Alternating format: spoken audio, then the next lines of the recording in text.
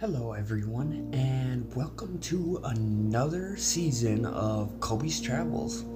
So this season I have a lot of fun stuff in store, and I want to start off with Upper Michigan. Since starting this channel, lots of people have been requesting for videos on Upper Michigan. A while back I did a video on how to make pasties, but other than that I haven't had a chance to do much representation at all. So I spent this summer in Upper Michigan traveling around, as well as going through a bunch of photos and videos from me growing up here in the Upper Michigan-Wisconsin border.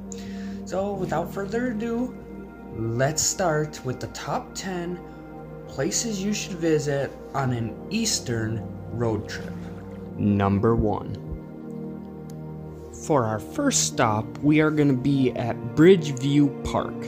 Open April through November from 7 a.m. to 9 p.m. This spot offers beautiful views of the Mackinac Bridge, lake, and sunsets.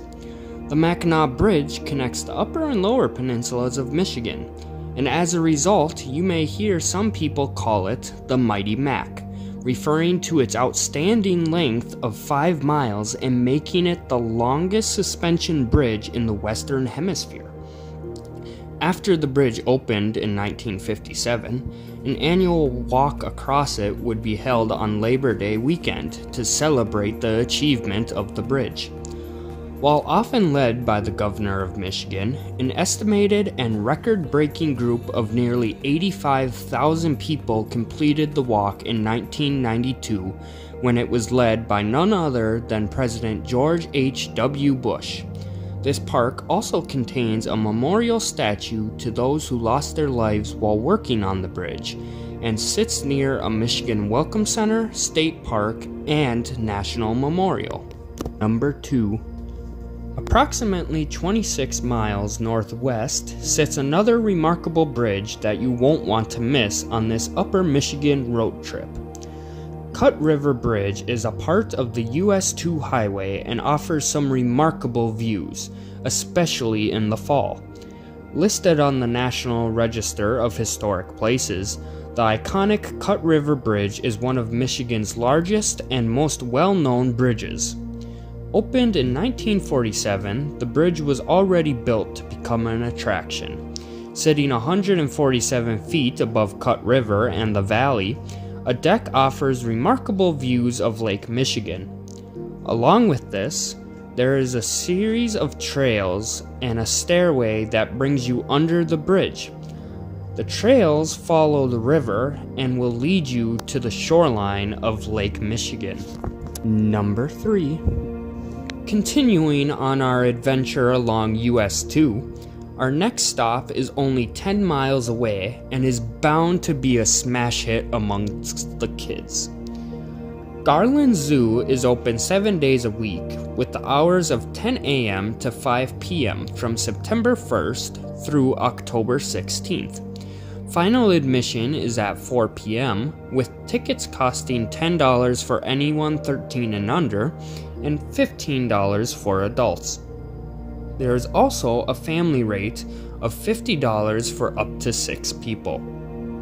A popular road trip destination in Upper Michigan, this small zoo offers a large range of animals from all over the world and allows you to feed deer, goats, rabbits, and even bears.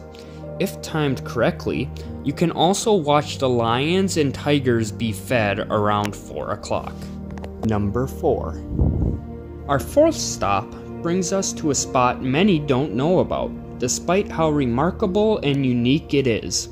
Kitch-Iti-Kipi, otherwise known as the Big Spring, is Michigan's largest natural spring. It has a maximum depth of 45 feet, and the spring flows at a rate of more than 10,000 gallons a minute. That's more than some of the springs I visited in Yellowstone National Park. Here you can be taken out on a wooden dock to the middle of the spring. The water is a rich bluish green in color due to its high sulfate content, which you can easily smell. On the flip side of this, the The water is crystal clear and about 45 degrees year-round, meaning you can view many trouts and perch that call the spring home, as this is a protected spot. This spring is within a state park, so while there, make sure to buy a pass, as this will come in handy for some of our later destinations. Number 5. Our next stop is a bit of a drive at approximately 80 miles, but it does kick off a bunch of fun near the shore of Lake Superior.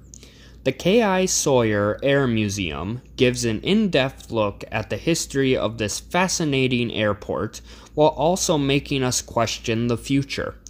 When opened, this airport was used for all the mining in the Upper Peninsula, but on May 8, 1959, it became an official Air Force base for nearly 40 years. Now being used as an international airport, talks of a space launch pad has been discussed on the northern side of Marquette. Combine this and the airport would drastically change the area. Some saying for better with the economy, and some saying for worse with the environment. Number 6. Marking the halfway point of our trip is another overlook location about 20 miles north. Mount Marquette Overlook is a perfect spot to get out and stretch your legs, as it not only provides beautiful views of Lake Superior, but also provides a beautiful view of the town of Marquette itself. And I just want to take a moment. For those who are not subscribed, if you are liking this video, please make sure to like and subscribe, as a majority of the views are not subscribed yet, and it means a lot to me, and it absolutely goes a long way. Number 7.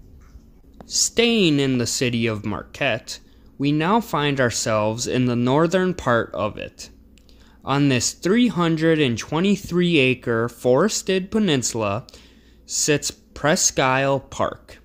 During the summer of 1891, Frederick Olmsted, the famous landscape architect who helped design New York's one and only Central Park, visited here to work on a design project for the peninsula. His conclusion can be summed up in 3 simple words: don't touch it. The park offers countless breathtaking views, while offering hiking trails, biking, and even cliff jumping. The best part is that this peninsula is absolutely free. Number 8. While on the way east of Marquette, make sure to stop in the town of Christmas and take a photo with the giant Santa before driving the additional 6 miles to the Wagner Falls scenic site. While you can do an Upper Michigan road trip strictly for waterfalls, this is one of the best in the Pictured Rocks area, and you won't want to miss it. This wheelchair and walker-friendly boardwalk is quickly accessible and is a very short distance from the parking lot. Number 9. Now arriving in one of Upper Michigan's most popular destinations, the Pictured Rocks offers countless possibilities, from cruising along 40 miles of lakeshore to 100 miles of trails in the hardwood forest. To make the most of our stop here, I have 2 destinations in mind. The first stop is Miners Falls, which is considered the park's most powerful waterfall. Not wheelchair accessible, there is 64 steps leading to a viewing platform. People can also climb off the platform and into the valley below, but beware that this is a very steep area. The second stop is the Chapel Falls Trailhead. If you'd like to do the entire loop, it's about 10 miles long and considered moderately challenging, taking just under 4 hours on average to complete. You will need to bring your own food and water, and this hike offers several waterfalls, as well as special lakeshore views you will not see elsewhere. This hike always leaves people speechless and wanting to do it again. Important note though, bear spray is highly recommended. Number 10. Our next stop is nearly 2 hours away as our trip begins to come to an end. Tahquamenon Falls is within another state park and is considered one of the best waterfalls throughout all of Upper Michigan. The nice part of this location is that both the upper and lower falls can be accessed by a short hike, but there is also a 5-mile trail that connects the two falls while also giving you access to an island. While here, you can also go hiking with your dog. Cell phone service doesn't really exist here though, but there is also a restaurant and gift shop near the parking lots in case of an emergency. To end our trip, we make one final stop at this bonus location, located 75 miles east. To begin our trip, we marveled over the man-made achievement of the Mackinac Bridge, so I think it's only fitting that we end our road trip by now marveling over the man-made achievement of the Sioux Locks. Here you get a beautiful view of the locks as well as Canada.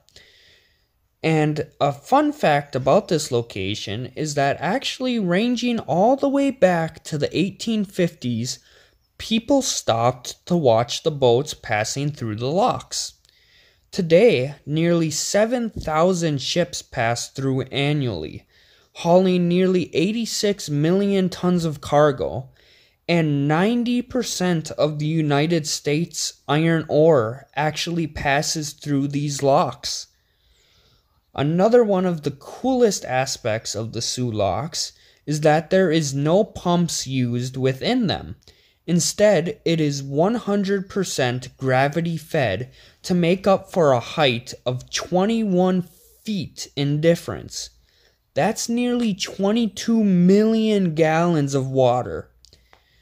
If also interested, there is a museum here as well as boat tours. You can do either or for a cheap price. The overall drive time for this road trip is only 9 hours, making it the perfect weekend road trip with plenty of time to explore. If you like this video, make sure you like and subscribe so you can stay up to date on all my Michigan adventures, and as always, take care, travel safe, and I'll see you all on the next adventure.